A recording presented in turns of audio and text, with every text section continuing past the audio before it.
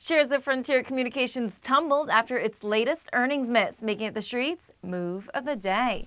The telephone company had an ugly day following its soft earnings for the first quarter. Let's take a look at the numbers. Frontier earned 2 cents a share, a couple pennies lower compared to the consensus estimate. Revenue totaled $1.37 billion for the quarter, but that also fell short of expectations.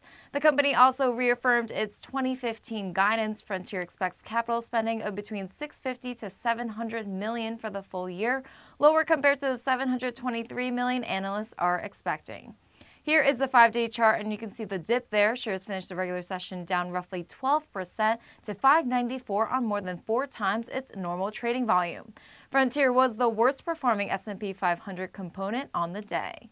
Check back on TheStreet.com for Thursday's move of the day.